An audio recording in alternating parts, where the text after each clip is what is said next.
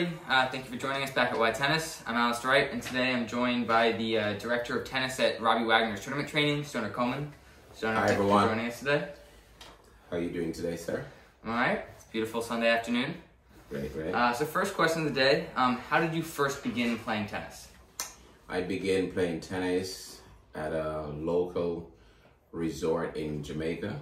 My grandma was a nanny, and her boss at the time was a British woman who grew up playing tennis as a child in England. So therefore she thought me being into tennis would make a good impact first off the court and on the court. So my grandma got me involved. She never had enough money to pay for tennis lessons, so her boss at the time actually paid for my lessons in the beginning and equipment, etc. So that's how I got involved as a ball boy. So I'd pick up balls at the local tennis courts there at the resort, and I'd get tips. Some days I wouldn't get tips, but by doing it, I became fond of it and learning the sport from the guy who ran the tennis facility, a guy by the name of Desmond Brown. So there's a lot of talent that came out of that same resort that actually has gone on to coach US Open championships. Really? Yeah. For example, Sloane Stephens, her coach is a guy by the name of Sylvester Black, who developed her from age, I want to say 11 all the way until age 16, and also actually still tour with her currently because she just got married this past summer, I want to say. Yeah. So, for example, or December, if I'm not mistaken. But we have, his daughter also played the US Open. And we have countless players who have represented the Jamaican Tennis Federation and also moved to the States in a similar situation like myself, and coach numerous college kids or develop them into the players that they are to go and get a scholarship into these Ivy Leagues or top 10 D1 programs. Okay. Yeah. And then as a kid, did you have any role models in the tennis world that influenced your love for the sport? Role models. Desmond Brown was a role model to me because of what he did for the kids in my local community, and how funny he was and how he made the sport so enjoyable. So going to the tennis court was like our daily routine. It was fun there. So even though we never had a lot of money, it was a happy place. And it was a place we find a lot of joy. We played tennis, and it brought us all together. In terms of another role model, I'd say growing up, my role model was actually for tennis was Andre Agassi. Really? I wanted to be like him. He was flashy, flamboyant, very interesting. The style of how he played, I just thought it was just so more transition towards my game. Yeah. So I transitioned my game towards his, actually, correction. So I like him.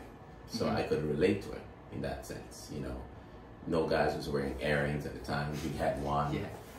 He had the flashy colors, and colors traditionally used to be like you had to be all in white clothes. And I think him bringing in all these colors to the tennis world, he changed it. If you look at how tennis today, most people don't wear just typical white clothes. Yeah. People wearing colorful socks, neon green, black hair, pink hair. It's more fashionable now.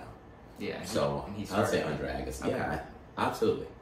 And then, being from Jamaica, what inevitably brought you to America? Well, tennis brought me to America because of my skill set.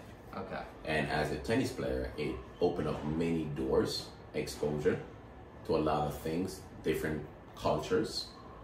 And that's essentially what brought me here. So I'll say tennis did brought me here. Did you come to play college tennis in America, or was it more for a kind of a profession? Actually, I came here just on vacation. And by playing here at CW Post, I met a guy by the name of Lawrence Cleaver. And Lawrence Cleaver and Robbie Wagner had a camp together called Eastern Excel that had tons of tennis players. So by being here on vacation, I had nothing to do besides going out at night and partying and hanging out with some friends, some of my tennis friends. And eventually he saw me playing and said, "Hey, you're a pretty good player. Can you practice?" Practice with a couple of kids who were looking to go to Harvard, actually, and Princeton at the time, and Yale. And those kids I thought were decent, But when my skill, compared to them, I was actually surprised how well I could beat some of them. Yeah. So it was very interesting. Yeah. And then being from Jamaica, what role does tennis play in Jamaican culture and local communities, and how does this role differ from the culture surrounding tennis in America? So from a tennis point of view in Jamaica, it's not ideal sport, but it's a very small group of us that plays it.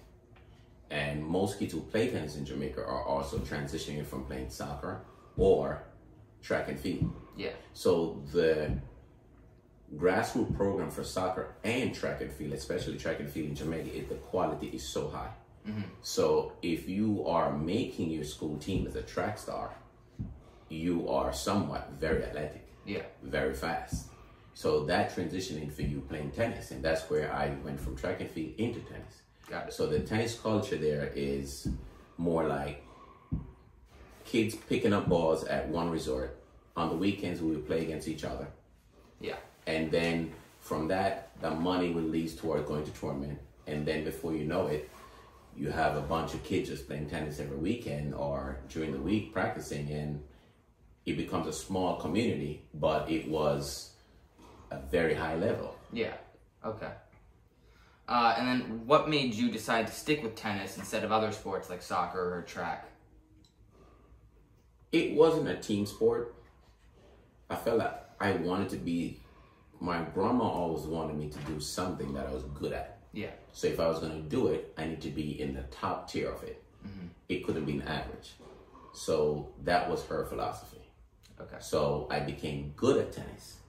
And because I became good at it, I stick with it.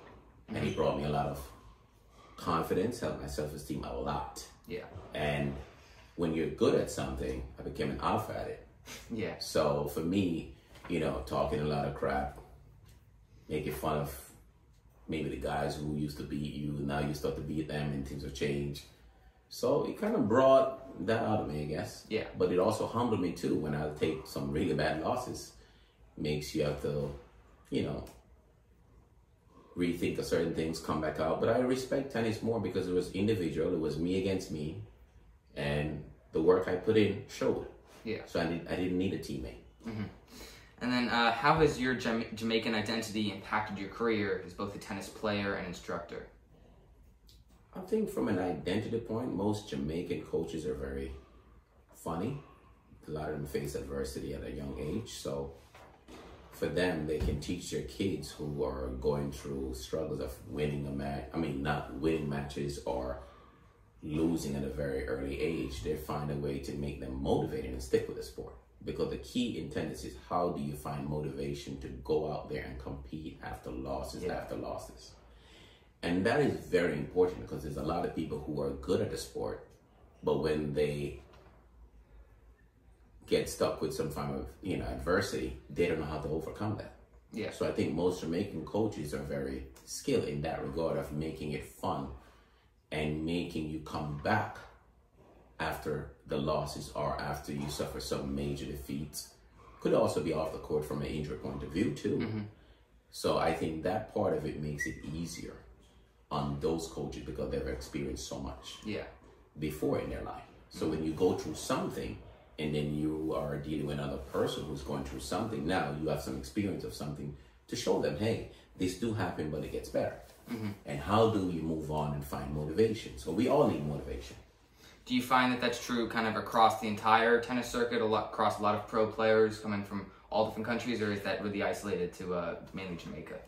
No, I said that's a general thing I find. You could find the same guy, a guy coming from Russia with the same experience. Yeah. You could find the same guy coming from Africa. You could find someone coming from England. It doesn't matter where, or Israel for that matter.